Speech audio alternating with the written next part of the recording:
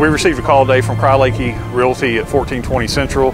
They called to report a bomb threat. According to one of the employees at Crye Leike, an unknown subject called in. They said a deep voice made a statement that their building was about to blow up. They notified the Hot Springs Police Department.